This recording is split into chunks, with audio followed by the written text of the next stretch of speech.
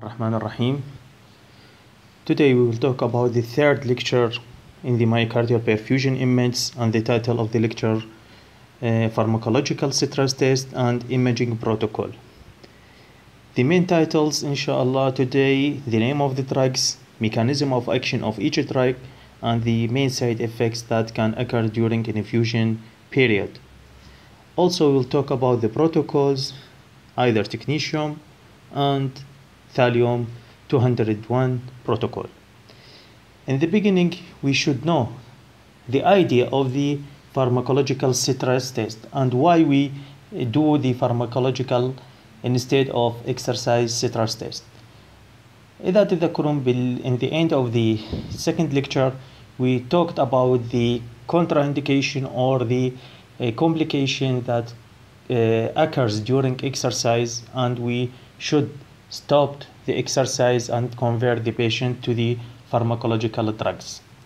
The main drugs, it's four: the debridamole, adenosine, Debutane, rigadenosone, the last FDA approved in 2009.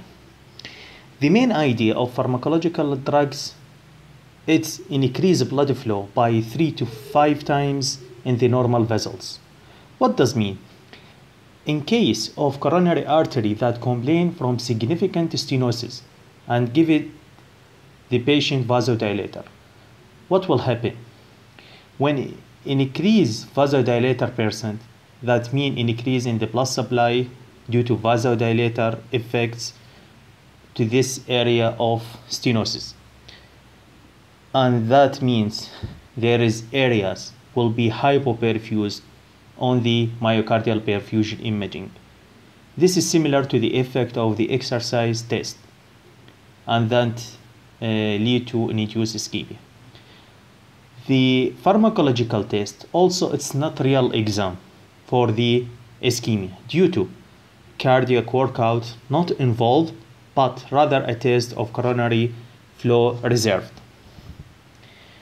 هسه راح نسولف شيء كلش بسيط على effects of each one and how we can inject these ligands of vasodilator and the length of the radiopharmaceutical injection after injection.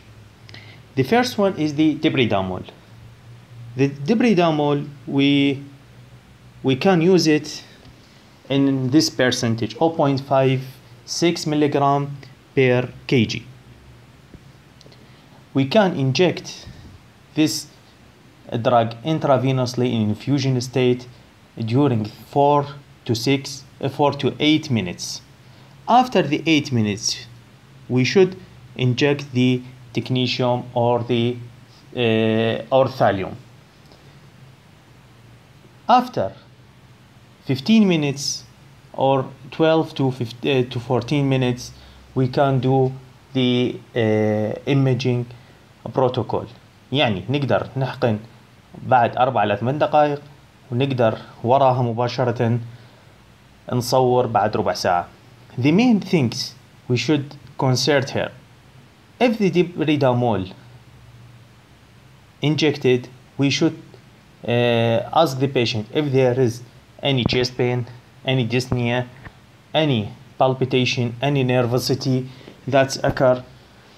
And also before injection, ask the patient if it's asthmatic or not. If it's asthmatic, we cannot give the patient debridamole and convert it to the Debutane.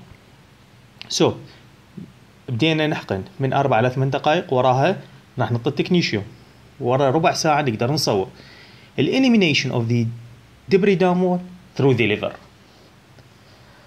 Also, the second drug is the adenosine.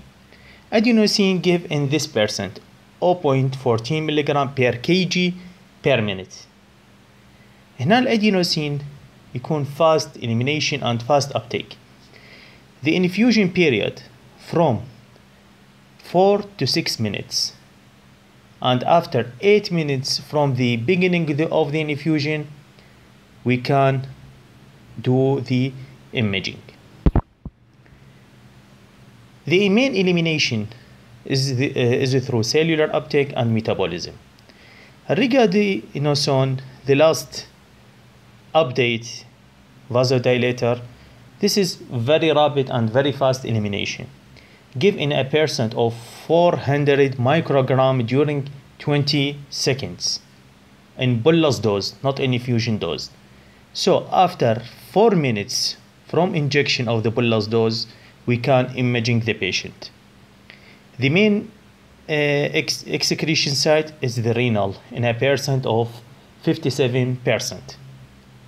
The main idea of the adenosine normally and physiologically released from the coronary endothelial cells and activates 4 coronary receptor subtypes اللي هن A1, A2A, A2B and A3. The main vasodilator effect is the A2A. When you produce the vasodilator effect is short acting period, discontinuation of the infusion is the preventable way when the adverse effect occur. هنا راح نسأل الاكتيفيشن مال another receptors ايش راح يسوي لنا؟ ما راح يسوي لنا vasodilator effects but can lead to other side effects. The fourth drug is the Debutane. Debutane patient when unable to do the exercise or patients with contraindication to vasodilator therapy like for example symptomatic asthma, so we can give Debutane. Here the mechanism of action of Debutane like the following. It is a synthetic catecholamine that acts on alpha and beta adrenergic receptors, so producing inotropic and chronotropic effects and lead to increased cardiac overload or cardiac work. In normal arteries lead to increased blood flow. If there is significant stenosis, regional blood flow does not increase and lead to hypoperfused area. So أول ما نبدي بالinjection راح يكون المعدل مات rates of injection 5 microgram per kg per minute during 3 minutes, and after that will increase the speed a rate of 10 microgram per kg per minute for further 3 minutes, and after that in the same rate for 10 minutes extra إلى أن نوصل إلى المعدل أو الماكسيمم ريت اللي هو يكون 40 microgram per kg per minute. And after that the tricycle will be injected after 1 minute when we reach the maximum dose of 40 microgram per minute. Okay, and after that the Debutane infusion should be continue for 1 extra minute to ensure the uptake. يعني احنا منا وصلنا لل 40 مايكروغرام ونحقنا التريسر، لازم نبقى الانفيوجن دقيقة إضافية حتى نضمن الابتيك يكون بالصورة الصحيحة. The main side effects that suspected due to Debutane is the chest pain, arrhythmias, inability of the patient to tolerate the maximum dose, and the main hypotension. The main side effect is the hypotension.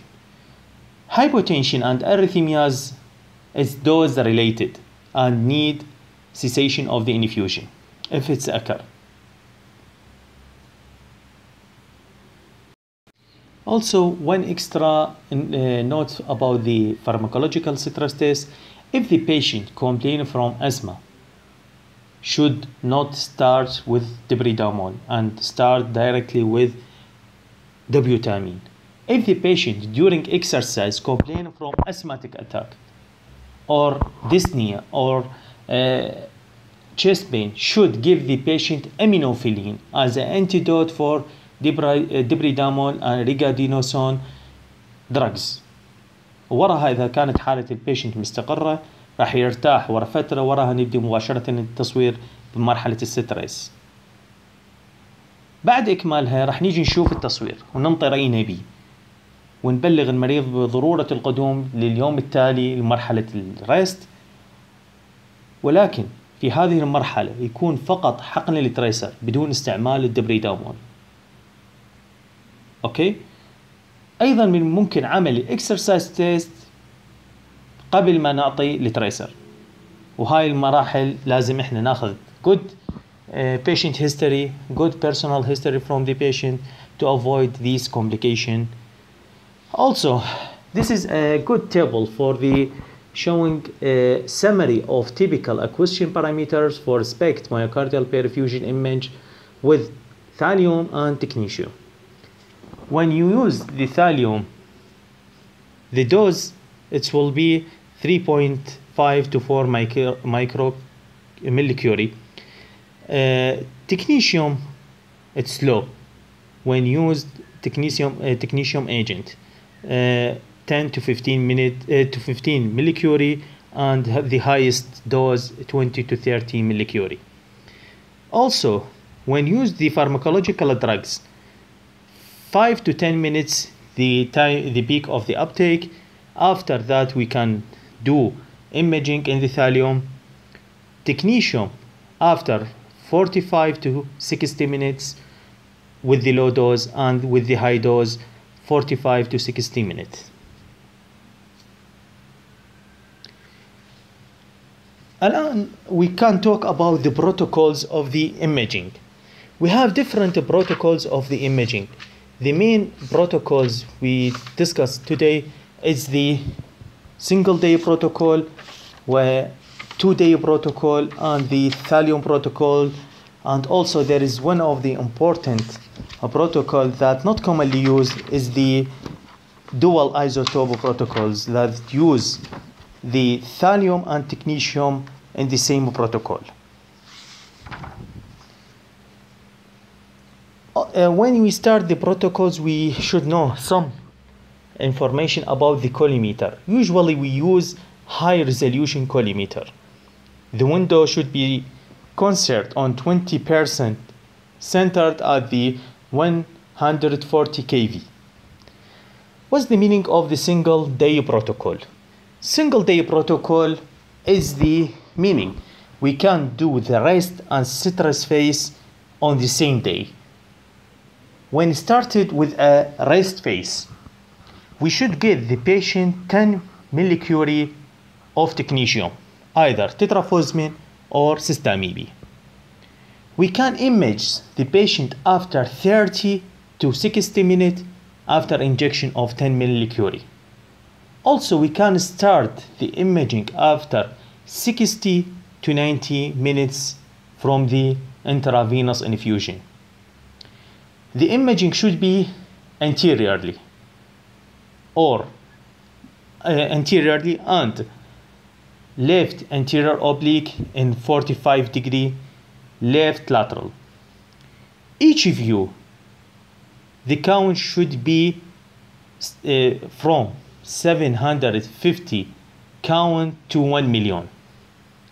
After injection and finishing of the imaging of the rest phase, here we should wait for hours, and after that we should re-inject the patient with 30 millicuri and re-imaging after 15 to 30 minutes.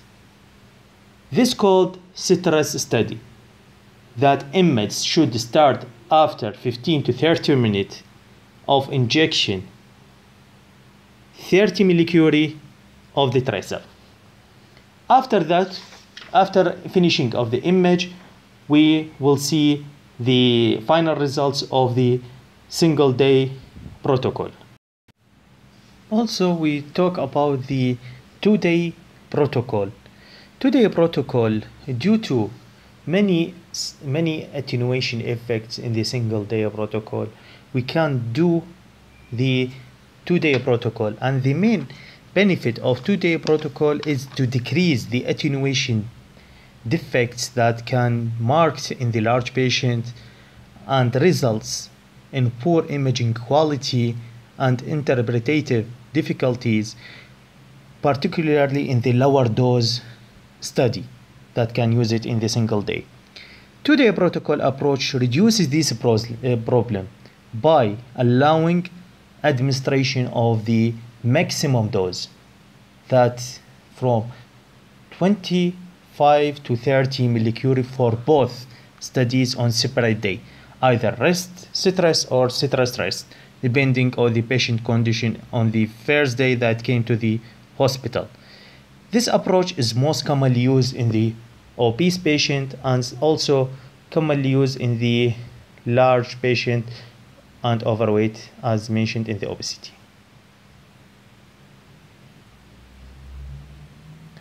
Also, we can use the thallium protocol. The thallium protocol should be prepare the patient well for fasting at least 4 hours. After that, we can administer radiopharmaceutical dose from 3 to 2.5 millicurie intravenously, and after 10 minutes after administration of the radiotracer, we can imaging the patient and also delay image on the 3 hours later. Conimeter that use hair low energy parallel hood that use hair, not like in the technetium we can use the high energy for resolution. Also, the patient is the same in the technetium, supine patient with left arm raised. There is a protocol called dual isotope protocol with using of technetium 99 maybe and thallium 201. Some of the centers that use this way or this protocol to take the benefit of technetium, the main benefit, which is the rapid uptake and faster imaging. It takes the advantage of different photo peaks of technetium, which approximately 140 kV, and thallium 201, which is approximately from 69 to 83 kV. The raised phase by thallium is performed firstly with 3 to 3.5 millicurie, then followed by stress phase using 20 to 30 millicurie of technetium system EB. The main disadvantage of this protocol is poorer resolution of thallium. This is a picture of a gamma camera and the gated system MIBI or gated MIBI myocardial perfusion image. What is the meaning of the gated MIBI? Gated MIBI, we can connect the patient on the gamma camera with the ECG connected directly at the time of imaging. This is called gated MIBI, and this is one of the best ways for the estimated the cardiac scan and cardiac ejection fraction and cardiac other parameters used in the cardiac scan. And thank you so much and have a nice day.